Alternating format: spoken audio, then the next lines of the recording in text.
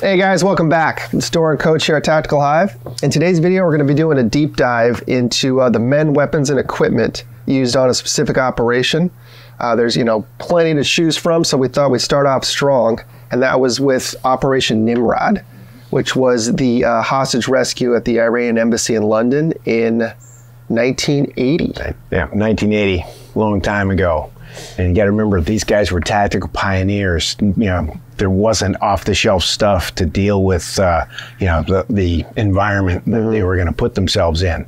So we're going to look into how they adapted, what they were doing, and how they made things happen. Yeah, how they made it happen.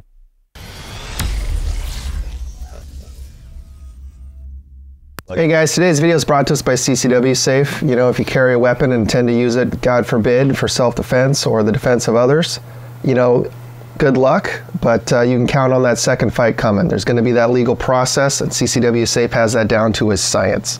They will handpick your legal team and send out an independent investigator to work on your behalf if need be, which is something I would definitely want. So check them out in the description below.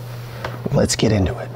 All right, guys, so brief history of Operation Nimrod, which took place between 30 April and 5 May of 1980. It was a 6-day siege that was pulled off by Iranian Arabs that were Iraqi funded. And, they had their reasons, who cares? Right, so these 6 Iranian militants stormed the embassy, took 26 hostages, and held on to them, made their demands, and it took 6 days for, things to progress. And, the SAS then took them down. Cool. But before we get too far into that, we're going to back it up a little bit. Special operations have been around for a long time. The SAS had been around since World War II. They're kind of, the pioneers of what we consider to be that capability. But it was just more efficient, better, faster soldiering up to this point, What really happened, a decade prior to that, the 1970s, was terrorism. And we're talking about, Arab terrorism specifically. And what brought that to the forefront of Western civilization was the 1972 Munich massacre, which is where a bunch of Palestinians basically walked into the Olympic Village. They did have to hop a fence in the Olympic Committee's defense. They were able to take 11 Israeli athlete hostages, and they killed 2 of them right off the get-go, and eventually, the total was all 11 perished. Yeah, and the big thing was during the rescue attempt is when everybody else died. So, you can't have a successful hostage rescue when all the hostages die. So a lot of things were exposed during that operation that didn't work. So they learned a lot of lessons, and of course, everything's, paid for in blood. But this is the next big one was this, and this is kind of what they had been working towards, and this was the first time they got to exercise that. So in the aftermath of that failed rescue attempt, that really kind of established what we now know to be, the big budget dedicated counterterrorism teams. So you saw the Germans come out with their GSG-9, the French followed suit with GIGN. But they were both police agents, it's not military. They were, but honestly, they don't see it the same way over there. Yeah, they are technically like a state-sponsored law enforcement entity. In the aftermath, obviously, they did a big investigation. They looked where the shortfalls were, and that was really kind of the beginning of establishing those big budget counter-terrorist teams that we all know and love today. So the Germans, obviously, it happened on their turf, so they immediately stood up GSG-9. The French followed with GIGN. But the British and the Americans just kind of went to their... Well, they turned to their unconventional forces. They've been doing things unconventionally. The Army, both went to the Army, and of course that's where we got... the SAS were already, established and quite capable, so they kind of stood up their counter-revolutionary wing.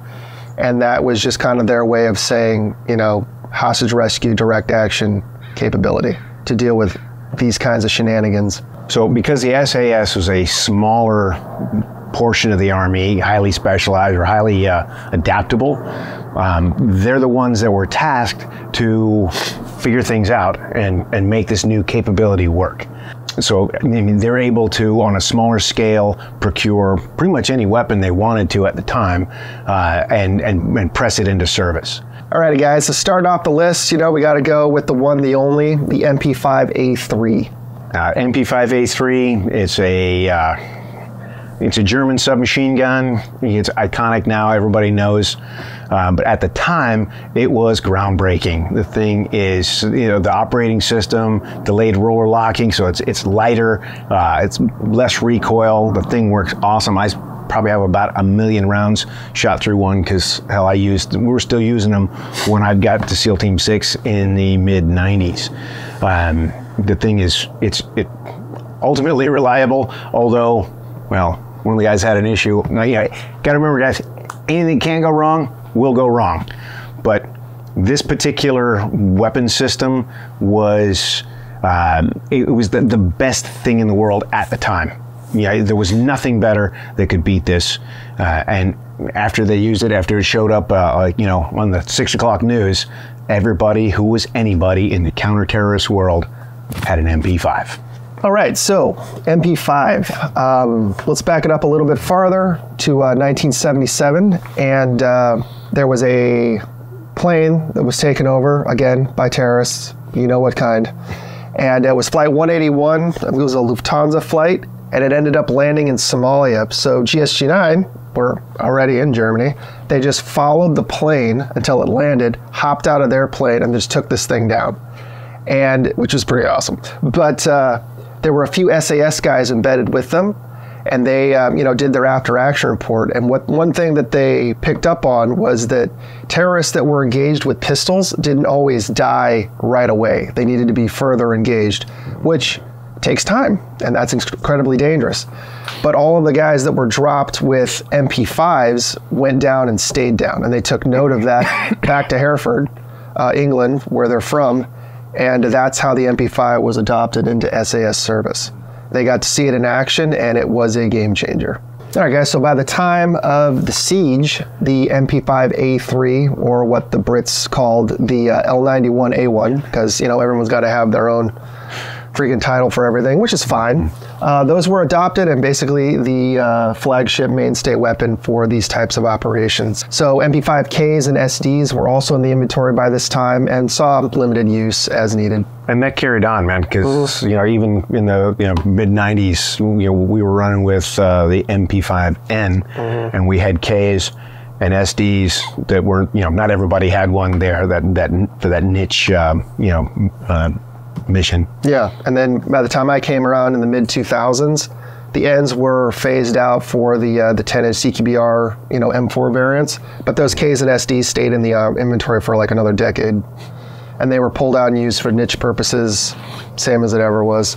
So the A3 version, basically the same gun I grew up with, but it didn't have that tri-lug adapter, so you could just throw a suppressor on. And the early ones had a stick mag that was like straight, but by the time they got to in 1980, they pretty much all of them had that nice curve to them, which is a more reliable form of feeding. And it's the same one we have. Yeah, same one now, as far as I know. So I did a lot of research, geeking out, nerding out. I'm not complaining. That's who I am. That's what it is. But it was said, I saw conflicting reports that some of the assaulters used SDs and Ks in place of the A3 standard because there weren't enough of them. And I mean, the initial introduction to the weapon system that we spoke to during the plane takedown was in 1977. So they had the better part of 3 years to get these things. They've got a very good budget, and there aren't very many SAS guys to begin with. So I don't think that's likely. I don't know for sure, but I think the SCs and Ks were probably just used more for still in that niche. Yeah, niche, or honestly, personal preference. Yeah. Because I carried an SD for a while just because I wanted to. Because honestly, nobody ever told me to carry an MP5. I just did it because I wanted to. And hey, when you're in a small specialized unit, sometimes just because you want to is okay. You pull what's in there. As long as it makes sense. If you can make it make sense, at least to your chief anyway. Yeah, exactly. The big guy.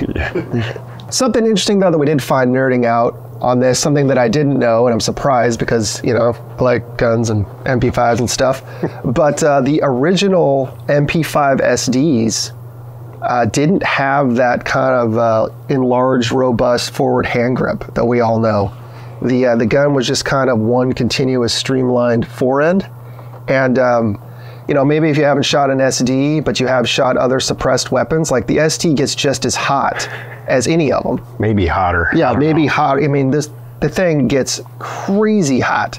And not having anything there to protect your hand, I mean, after about a mag, even on semi-auto, like, I mean, that thing is going to be scorching. So I found that kind of interesting. I don't think it took very long after this operation for HK to have fixed that, which, you know, you see that larger. Yeah, I understand in that picture. I didn't know exactly what that guy was doing because I tried that on mine. I didn't like that big, bulky, round, you know, cover. So I pulled it off and went to the range one time. I was like, okay, that sheet metal, that heated up really quick. So I went and took that same bulky, round, ribbed, you know, foregrip, and I cut my own checkering into it. And then that way, my hand didn't slip quite as much, and it didn't get burnt. So I ran with that for, you know, most of that year, I think. Yeah. You know, by the time I deployed, you know, obviously we needed rails and all that stuff, but on my first deployment, we didn't have rails for them yet. So my chief, Ty Woods, just clamped, similar to what these guys were doing at this time, you know, the same DIY. Those clamps work, guys. Yeah, he clamped the tri-rail off of an M4 CAC rail onto the bottom of it with a foregrip, a laser, and a light. And that one just stayed in the arms room, and we would pull it out and use it as need be. And yeah, it worked great. Yeah, I just, you know, we didn't have lasers for the damn things, but I hose clamped a flashlight to the suppressor on mine. So yeah, hose clamps work, man. They're nice. If you got to clamp something on there, it'll work. And then eventually they came out with dedicated rails for them. Yeah. And after that, that's all we had. All that fancy stuff. Yeah. Now they've got M-Block and blah, blah, blah. But, you know, back then they didn't have any of that stuff. They just made it work. But I just thought it was interesting that HK actually sold a suppressed weapon with no, like, heat shield. Like, like, wow. But, you know, they got it figured out. And we only have this one picture that was taken on the roof, I guess, with Red Team. And yeah, I just thought it was pretty cool. Mm-hmm. Now, looking through all these pictures, you're going to find that you have the originals where they're taken off of the news footage, and then you've got a bunch of stage stuff afterwards. So picking out the gear, I mean, they swapped some stuff up to make them look better as it went along. So we really had to like deep dive and get out the magnifying glass and like, okay, does that make sense? Is that we're looking at the news feed pictures they're the only ones you can go by, and honestly, the resolution ain't that good. Yeah. So we're doing our best here. Yeah, this, you know, was a springboard into the innovation and for equipment. You know, that's, as far as weapons and equipment go, you know, this one occurrence, this one op, probably did more to, you know, further develop and get the industry really going into these types of operations. Because as we get further into this, like, I mean, they're just making it work with what they had. Yeah, I mean, case in point, the flashlight, okay, which was a Streamlight SL20, and they basically figure out a way to modify the clamp-on mount, and they just hose clamped a light to it. And from what I understood, they kind of lined it up so that the hot spot, mag lights and Streamlights have a big spill and a hot spot in the middle, and they kind of figured out that's where your group was going to go. So you line it up, you turn the light on, and that's projecting out there. That hot spot was where your round's going to go. And I mean, that's genius for the time. But I mean, 7 years later, we're still running around with full-size freaking mag lights hose clamped in a tray on our MP5s. It took a while for technology to catch up and be able to make flashlights as small as they are now. I mean, and the first little light we got, it was like 60 lumens. We're like, wow, this is really cool. And now, geez, you got 1200 and something really small. So it was I don't know how many lumens they have, but I just know how much it hurts my eyes. Yeah. Like, oh, this one. Oh! Yeah. That's the only gauge for success that I have. Yeah. Back then, I'm sure that even those big ones had like maybe 60 lumens, so you weren't causing the pain that you want to cause when you shine a light in somebody's eyes. Now, I put a weapon light on everything that I'm going to carry with, because when I put it on you, you're going to be going, that hurts, not, oh, look, the light, I should shoot at it. And, But just, like the fact that they were able to weaponize a light, not only for the illumination purposes, but just the way that they thought, and this is so long ago, that they used it for targeting. They would focus that beam in and, basically give them a general idea of where their rounds were going to land, just like Coach mentioned. But for those of you that have used, nods and IR illuminators, imagine just using the focused flood without the laser to engage with. Like, that's what they were doing. And that's pretty cool. In their defense, dude, the lasers in 1980 were about the same size as the damn flashlight. Yeah, they weren't using lasers at all. Huge. But they were still able to, not only, we need to be able to see, but what's the point of seeing something if we can't engage it? So they would actually use the light, focus the beam, and sight in the light for target acquisition. I thought that was pretty sick. And at that point, if you can't really see your irons at that point. On the day, guys, they were using the standard HK 3-point sling. Those were, that's what they had going on. I've used them a little bit, messed around with them, especially on MP5s, and they work. Yeah, yeah, they're a little more complex than what you need, but yeah. But honestly, they were using that sling tension method, which you can do with just a single point, but. Yeah, I mean, the way the 3-point thing works is it has a little clip, so you can clip it and make it nice and short. So if you've got to go do something with two hands, it's right here. You can grab it, pop it off of there, and then just press out. So. They're due for a resurgence. Yeah. They're due for a retro comeback. We'll see. All right, guys. So up next, we've got the Browning High Power, which is a 9x19 service pistol. It's known as the HP or the BHP 35. That's because it first entered service in 1935, making it ahead of its time, to say the least. I mean, this thing is a double action trigger pull away from being a Super 9 in the 1980s. Yeah. And it came out in 35. And it was developed even way before that. But John Moses Browning died, and it took a while for it to get finished. And it ended up being finished by the Belgians. And it's, I think, the most successful American platform in Europe.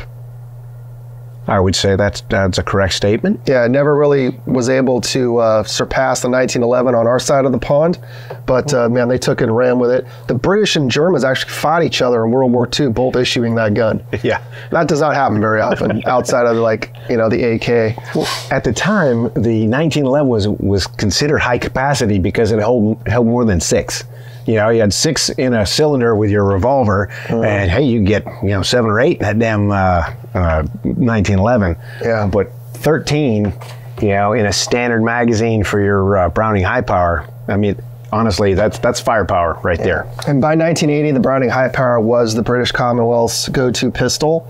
And the SAS just ran with them because they worked, and they had ammunition commonality between their primary and secondary weapon system, which is always a great thing to have, something that has never caught on in America. But, that's okay. Well, I know. We were running with it when I first got the damn mag for CQB. Okay. 9mm pistol and a 9mm... This meant in general. Yeah. But, yeah. Yeah, you're right. We had that. Totally wrong. But, a niche we're talking about here. But I never... unless I was using that MP5 for that niche purpose, it just never worked out for us because it was 5.56 9mm, and then back in at this time, everybody was running 1911s. Yeah, on our side. But honestly, for this time, that Browning High Power was probably the best pistol in the world. For that highest capacity, and very reliable. Yeah, and been around for a number of years at that point. And it was the forerunner to all that your cool Tupperware Wonder 9s that we have now. All right, so standard issue across their force, but the SAS did use them. They called them the L9A1 because again, they got to throw in that L. And That's for land. yeah, not loss. These are winners. Let's be clear. Land forces is what the U.S. military uses. M for model. If you see an L in front of anything British, that was the Army's version. Yeah, so 13 round capacity, but in the SAS they went with a 12 round SOP just for reliability issues, which was not uncommon for the time. Spring technology just wasn't what it was. And a lot of guys still do that now with your M4 magazines. Yeah. Just so you can load on with the bolt forward. Just makes it easier. Yeah, anytime we were ever using like the aluminum GI mags, it was always 28. Sometimes I'd cheat and I'd put in 29. Yeah, you rebel. Yeah, but it just helps. So so they had custom in-house built 20-round magazines, and this is, I think, the first instance we know of, but it could be wrong, of a high-capacity pistol mag. They generally only ran one on the gun, and then had anywhere from 2 to 4 additional mags of 12, not 13, to go. And that just pretty much gave them. I mean, they had a ammo capacity of 4 mags, 120 rounds for the MP5, and then anywhere from 3 to 5 pistol mags. It's a lot of 9 millis. A lot of freedom seeds, to spread. Well, yeah, potential mayhem. Up next, guys, we have sniper rifles, and this is where we kind of run into a little bit of problems. Not much is known exactly which recce rifles they had out there that we know of. They didn't end up taking any shots with sniper rifles, though the snipers did implement gas as needed with their launchers. But as far as sniper rifles that the SAS would have had available to them, I mean, arguably they could have had anything under the sun that they wanted. But, based on what other units were doing at the time. So starting off, obviously the British military's go-to precision rifle was the L42A1, which is just an accurized, modernized, better Lee Enfield. Yeah, it was chambered in 7.62 NATO, because that was a thing by then. But it was bolt action. And again, going back to the 72 Olympic massacre, they weren't able to kill the Palestinians fast enough due to the bolt action, and how true that is or not, I couldn't tell you, but it is. It's hard to do. You got to come off, manually redo it.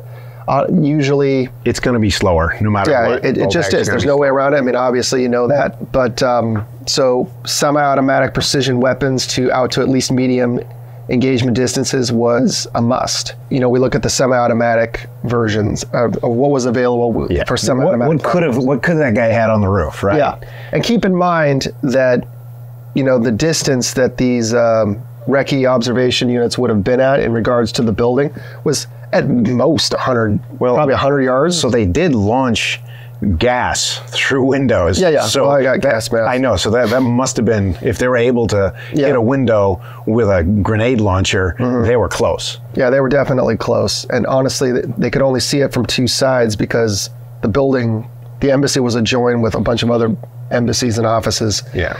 So, these were not long shots.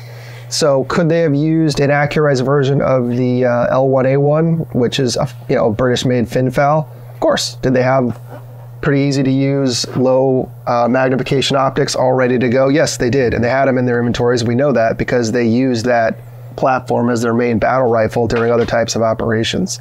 So that could have been it. Also, we had the again after Munich. One of the first things that was adopted was the HK PSG-1, which was a brand new piece of kit. And that is basically a highly accurized rifle based on the G3 platform. Yeah, which I think they pressed that one into service shortly after, like in 73, I think. It's like, well, they figured that out. It's like, okay, we need something that we can get rapid secondary shots off of. Yeah, and this thing was arguably like the most advanced purpose-built for tactical precision shooting weapon system of all time, or up until that time. Then, yeah, definitely. So I'm assuming that's what they had, though I can't fully confirm. Well, then there was the H&K SG-1, right, which is one step down from that. It's an accurized G3. Yeah, it would be kind of a halfway point between the PSG-1, the G3, kind of like the M21 over here. We had the M14s and then the M21s. Yeah. And they were just refined better trigger, better barrel. I want one. So all 4 were chambered in 7.62 NATO, which again would have been plenty of round to deal with man-sized threats at those distances. So, yeah, most of your sniper stuff was done in 7.62 at the time. Yeah, even your accurized bolt actions, forever were held in, even into the late 90s. We still had those in inventory, as well as stepping up to 300 Win Mag. But for the most part, in that time, yeah, snipers were shooting 7.62. All right, guys, up next, knives. That's right, sharp pieces of metal. They play around these types of things. You got to have them. They're pretty much on every gear list, and sometimes they're even a requirement that people check to make sure you have. So obviously, sharp and not rusty. Yes, yes. Obviously the standard knife that we all know associated with SAS is going to be that Fairburn Sykes dagger, which is their most iconic piece of kit up to this point, seeing as they didn't operate in their tan berets. But they also had a different knife that we honestly didn't know anything about that was very prominent in their kit. They had them up high, either on their vests or on their shoulder sleeve. Yeah, sewn on the shoulder. Sewn right in. Or on the either on the vest or on the sleeve. I've seen them both, and again, it's hard to tell. And personal preference comes into this, guys. I mean, where you sew your knife, where I carried my knife, was not where he carried his knife. Of course, you're going to bring your cool Fairburn Sykes because it's cool. I mean, that's your your assassin dagger, right? It's not a real good utility knife, but boy, it's made for poking flesh, right? So I'd say pretty much everybody was going to carry one of those. They don't weigh very much, and hell, you never know, right? We hope so. You're SAS, baby. We like to believe it. But honestly, the knife they probably used more was the aircrew survival knife that you see sewn on either the shoulder or the kit. And these are pretty cool because they've got the scabbard is metal and it's bent just a little bit, has a little post that sticks out that you stick the knife in there and clip it onto that post, and it's got these little pressure, what do you call them, tabs. You would squeeze those and it would pop out, and now you've got a knife in your hand. And that's the one you're going to use for cutting away curtains and or whatever else. That's the one you're going to go for most of the time. For me, it's a good utility knife. It's got a slightly curved blade, and it was like sharpened on the inside curve, so it made sense for what they were using, for the need at the time. It was, basically a safety knife that did end up getting used when one of the guys got caught up in his rappel line, and it was an aircrew, kind of survival safety knife. It was, RAF standard issue, and I'm reading about it. They call it the anti-gravity device that, was able to clip it in. Okay. That was to defeat gravity for doing, So remember, guys, this is before Velcro and Kydex and all the cool stuff we have now. So they had to use the technology of the time to actually, make this happen. And the aircrew guys had figured this out, and they pressed it into service, and and they were the special air service. That's true. So probably just had to go down and ask for them. And Gravity Defiance is kind of in the name there. And Gravity Defiance is a big part of the job. Don't discount it, Yeah, gravity works 100% of the time. Yeah, definitely. All right, guys. Up next, we've got flashbangs or stun grenades. On the day, they were using the G60, which operates just like a regular flashbang, only these things were pretty big. Monster. Yeah, I'm looking at the pictures. I think guys only were able to carry about 3 or 4 of them, but they looked like they were damn near the size of a smoke grenade. And I'm sure they hacked a heck of a wallop. But they were called the G60, and they were hefty, but that's okay. You don't have to throw them very far. You only got to get them in, a couple feet into the room. So. And if you get 30 assaulters with 3 each, that's 90 of them. So that's a fair amount of bang. But then again, when we were rolling around with the 141s in the 200 round 60 pouch, you could fit at least a dozen in there. Literally, like if you didn't like keep yourself in check. You could end up be like throwing rice at a wedding. Because there were just so many of them. Like, I don't want to carry these back. Yeah. I want, But yeah, with these old ones, not so much. You're going to be fairly judicious in your application. CNS grenades were also deployed by the assaulters. Not sure which ones, but again, they're standard size. They do start fires, both the flashbangs and CS grenades, which did happen, a little bit of that going on. But and it was their SOP at the time, was gas everything. And since they trained with gas masks in a gas environment, they were used to it. And hopefully, the bad guys that you're throwing gas on, that's the first time they've experienced that. And the first time you experience CS, it sucks. I mean, it sucks every other time, but man, that first time, that's extra suck, let me tell you. And that was the idea, was to distract them from their nefarious mission long enough to get in there and take care of them. Yeah, controlled explosions and gas were a big part of how they rolled. It was a big part of their tactics, and that stuff's all gear dependent. So they were able to get this stuff into the fight and continue. Yeah, we had backed off on the gas use quite a lot by the time I got to training. I mean, when I was at SEAL Team 5 in the mid to late 80s, we were doing gas all the time, and not with these cool, gas masks that you have now that breathe real easy and have blowers and everything else. These had the damn cheek filters in them, and oh my God, they sucked. But the only thing that sucked worse was not having one in the gas cloud. And I can't imagine these guys being that much better, but they had a good respirator on them.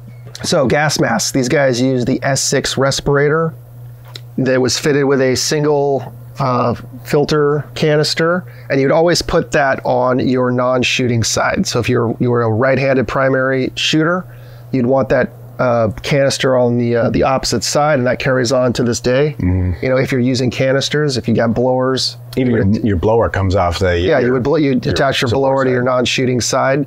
But even with that, with the MP5, they really couldn't establish a good sight picture, which led to them dropping the buttstocks down and then just using that sling tension. And, so now there's no buttstock, sling tension, using the flashlight beam as an optic as they make dynamic entry direct to threat on full auto. These guys are badasses, man. Because I'm telling you, a lot of what I just said would never in a million years be allowed today. These guys were the deal. Like, I'm telling you. Like I said, man, they were cut and brush, man. This is like they're figuring stuff out. It's just the balls on these guys. Hey, who dares wins, right? Yeah. It's in the motto.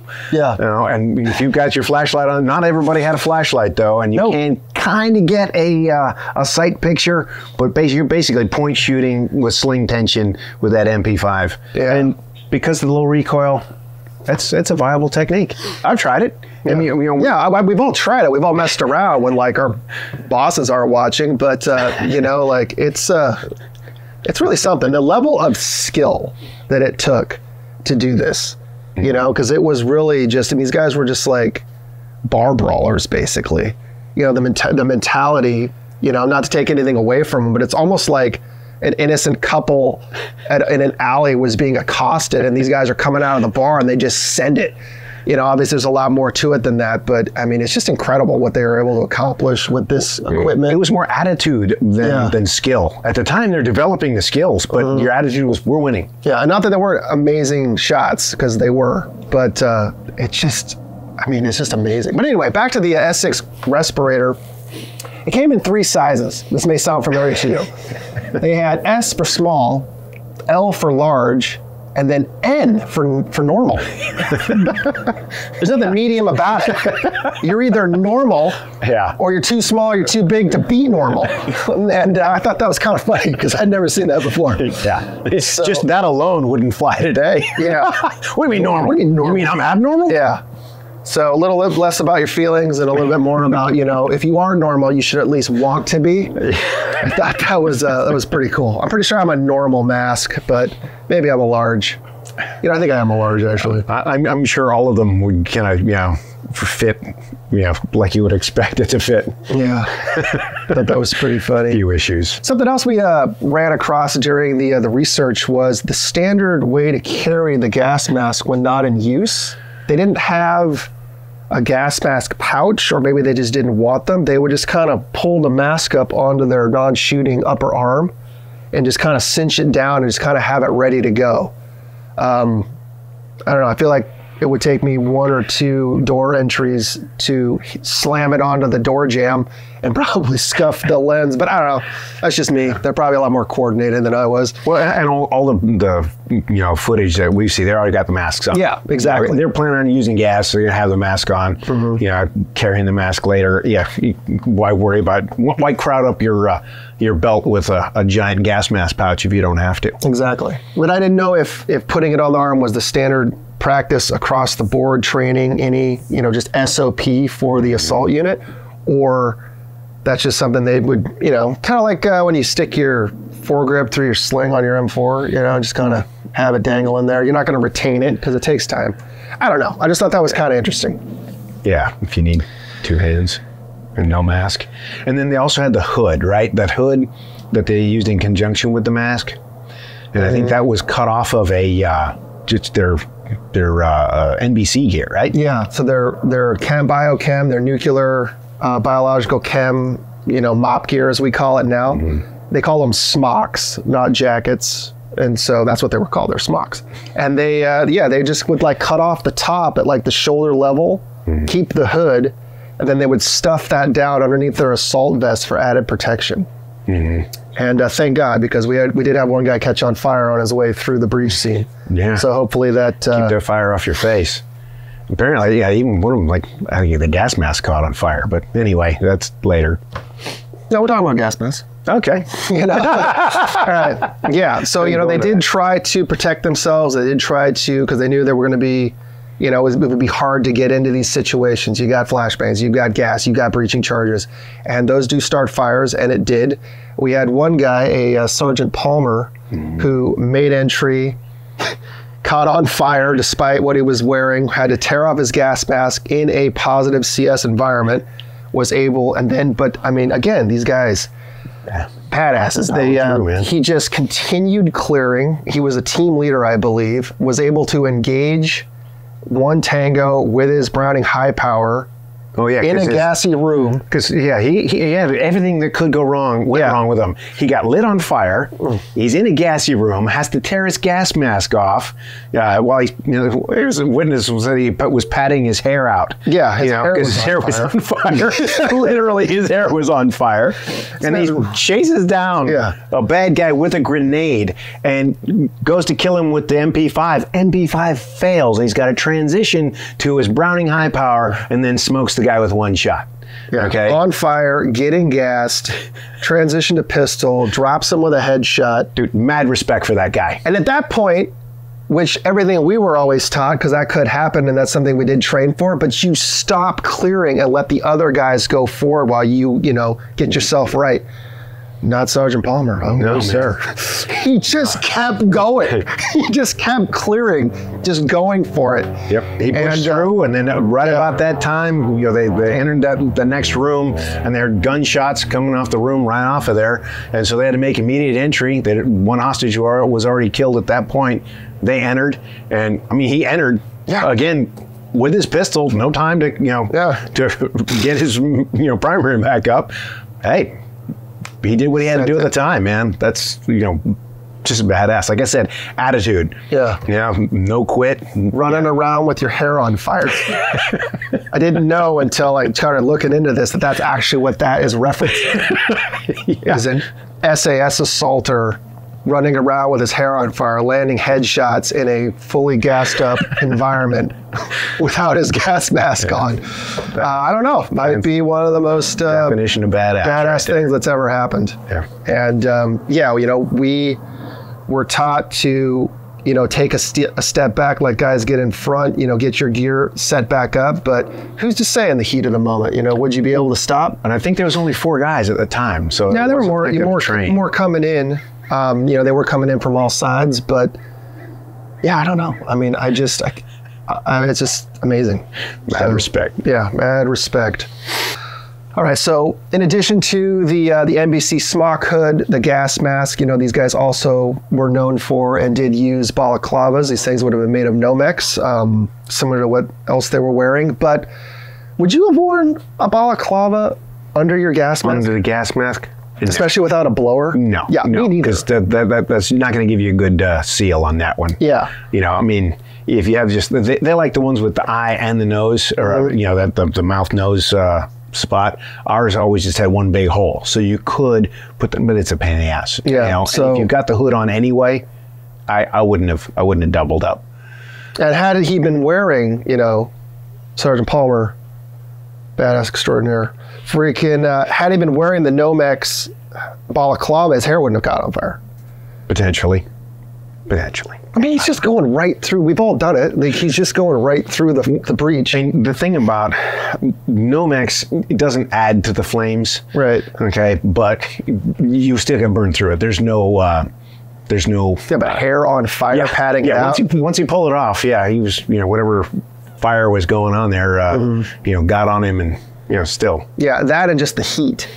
The added heat, the added, you know, the sweat for your lenses. You know, these guys didn't have blowers. You know, they were just rocking and rolling with the single canister. Yeah. And yeah, so I don't know about the balaclavas. Well, obviously, they were issued balaclavas just like they were issued goggles, protective goggles, but they just didn't use them because they had the gas mask. Yeah, if you got a gas mask on, you don't need goggles. You might have a, you know, pouch or something for like, who knows. But anyway. And they also had their, they didn't have flight suits. They had a tanker suit that was Nomex as well, the one piece. Yeah, so they ran the tank suit. crewman suit. It was black or, you know, a dark color. These were the boys in black. And that's just what they went with. Hopefully, I want to say they did it for purely intimidation reasons. But I don't know. But that's what they went through. They went kind of with mostly black everything. You know, well, black was tactical then. I mean, still is. It was still, when 1995, you know, a lot of my green team issue stuff was still black. All right, guys, so moving right along, gloves for the day were just kind of your run-of-the-mill flight crew Nomex gloves, and those stayed in vogue for a very, very long time. These guys were using them in either green or black. Eventually, they did come out with tan ones that I was able to use. But yeah, so anyway, as far as we know, those were the gloves used, aside from, I guess, the repelling gloves. But yeah, that's just a welding glove or, you know, something thicker. Boots. The boots worn by 22 SAS on the day were known as the Northern Ireland boots. And those were a sturdy-looking high-cut combat boot, all leather, rubber sole, looks like. You can stomp on some glass and, you know, definitely kick someone's head in. Yeah, stomp, you know, glass, heads, you know, whatever.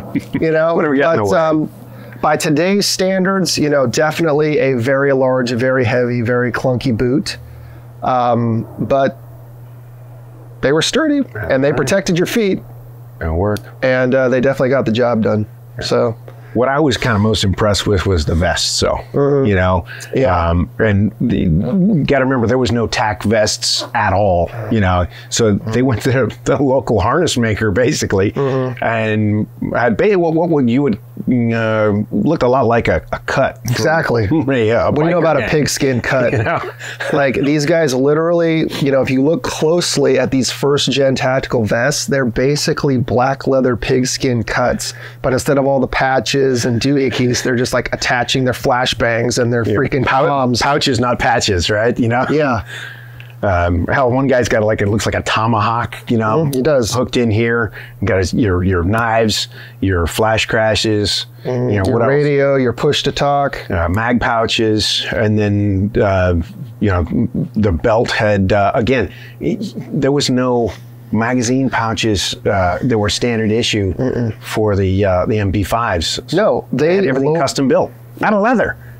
Yeah, they locally sourced all this stuff, like right there, you know, in town. So you had your pistol mag pouches, your MP5 mag pouches, your holsters, belts looked like just standard police belts, something along those lines. But the Gen 1 pigskin cuts, like, I don't know if anybody has one of those or like, but wow. Yeah. I don't know how long a leather vest would last doing that job. They were replaced fairly quickly. I think it's one of the first things they got replaced. But that's a good way to be able to tell if you're looking at, black and white imagery is, were they wearing the leather jackets versus kind of the later generations? It's a kind of a telltale sign. Whether it was, on the day or staged later for publicity.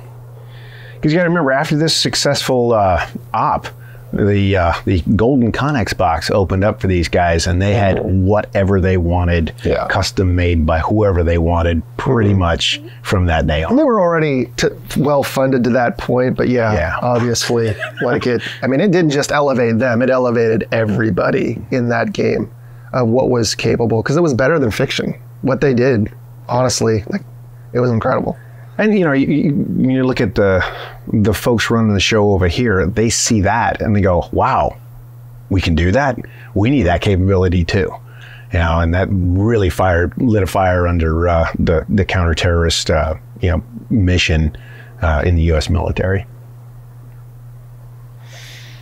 These vests were lined with an very early kind of prototype version of ceramic armor and ceramic plates. Absolutely no helmets of any kind, because nobody wore helmets back then. We didn't wear helmets. Yeah, kids didn't wear helmets riding bikes. I don't think they've even invented bicycle helmets yet. But all right, so like Coach was saying, there was no tactical industry yet. So these guys were just designing kit to carry their equipment on the go, and it definitely varied. I don't think any two guys in my career ever wore their gear the same way. So why would these guys be any different? I think things were very modular, as we'll say. Well, there's similarities in what we do now. Then they were just figuring this stuff out. Like you see some guys, they've got their reloads for their pistol on their belt, or way down on their thigh next to the holster. Or one guy even had one on his wrist. I'd never seen that before. If you're thinking that's fast, I don't know, might be. But we never tried that because, and you don't see a lot of it after that. So maybe it wasn't. They're just trying stuff out. And then we saw, as you can see in the picture, this picture was taken after the operation based on a number of things. But you can't see the pistol, but you can see the MP5. And the MP5 is a right-handed shooter. Is he one of those guys that shoots primary right-handed and pistol left-handed? Because those freaks do exist. And the reason I bring it up is the spare mag is on his left arm. Wow. So now you transition to pistol. You needed to perform a combat reload.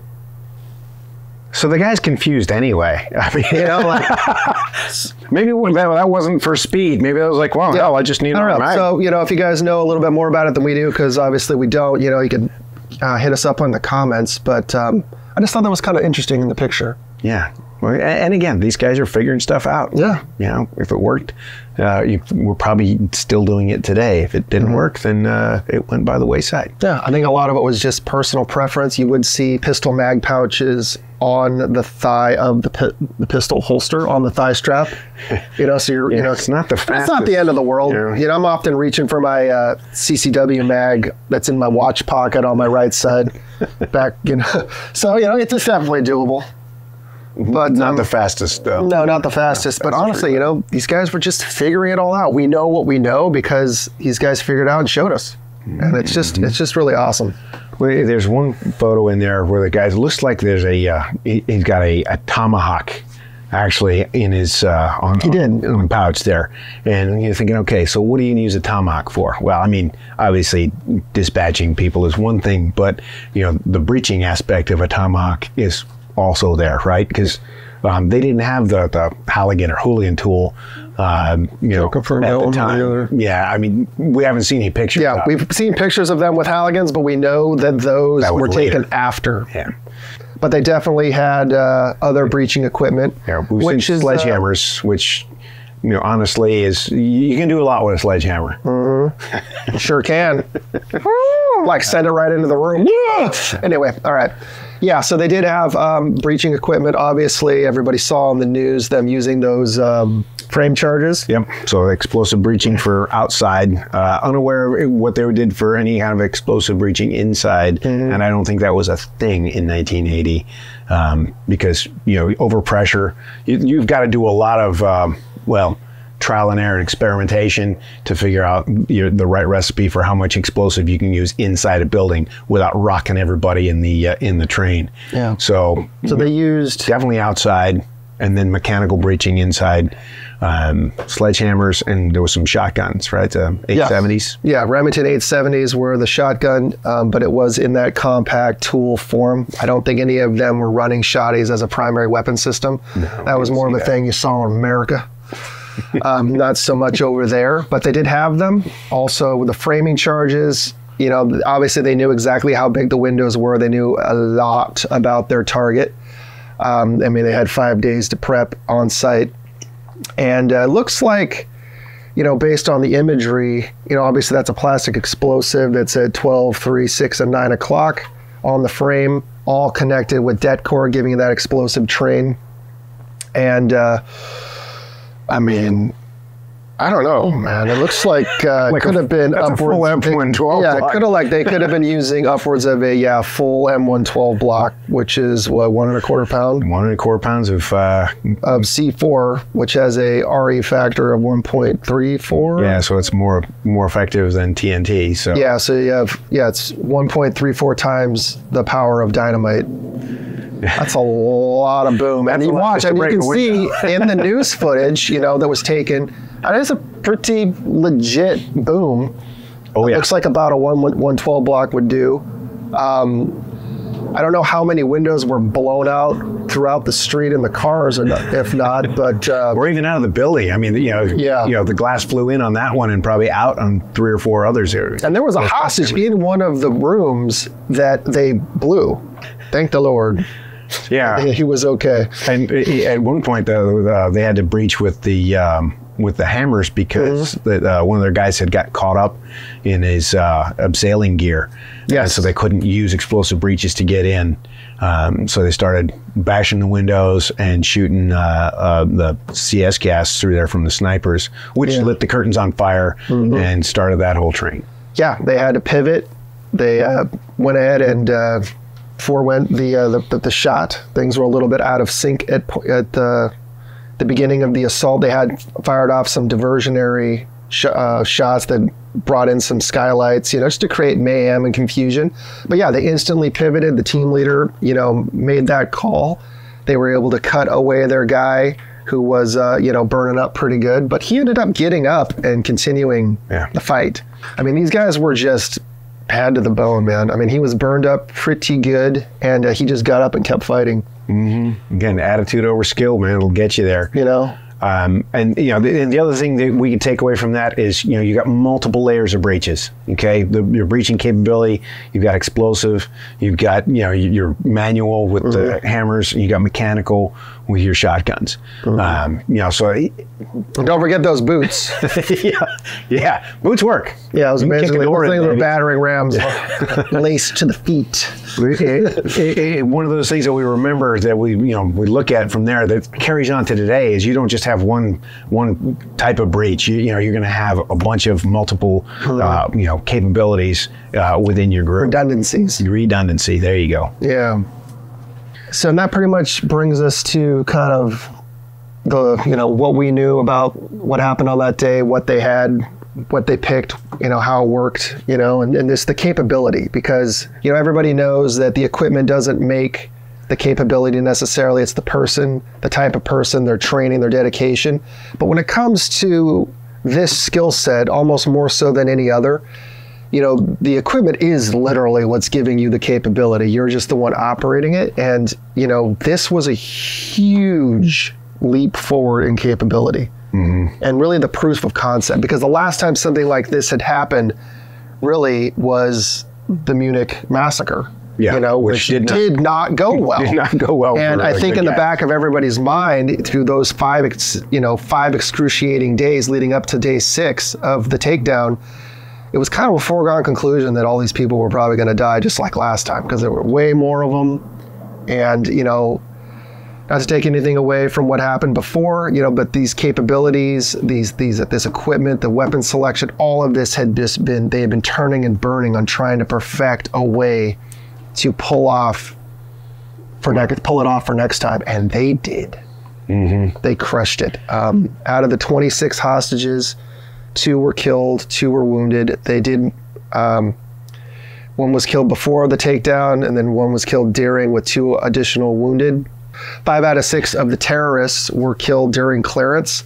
1 of them was able to slip out with the hostages, but they found him in the yard as they were processing the hostages. And believe it or not, again, going back to how incredible these guys were, 1 of them grabbed the dude by the hair and was dragging him back into the building so he could kill him, because, they were tasked with neutralizing all hostiles. Every breath a terrorist takes might as well be a hostage being killed. And that's the game. So, but he wasn't able to do so because his recce guys, who he was on comms with, were able, hey man, the media's got cameras everywhere. You are on camera dragging that dude back into the building. He's like, ah! So that guy went to jail for a while, and then, believe it or not, 27 years. Yeah, not long enough. And then they paroled him. They paroled him, and he has to live under an assumed identity in England because obviously the Iranians would peel his skin off. So guys, we hope you like this. I mean, we didn't get into the minute by minute, timeline stuff. There's been multiple documentaries that had a way bigger budget than us that have gone through that. We just want to jump into, the attitudes of the men that were doing this, the gear that they had at the time, and kind of compare that a little bit to what our era. Yeah.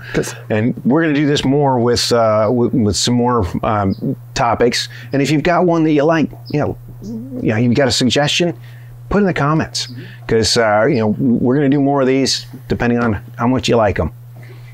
All right, guys. Thanks for being here with us. It's Dorr and Coch out.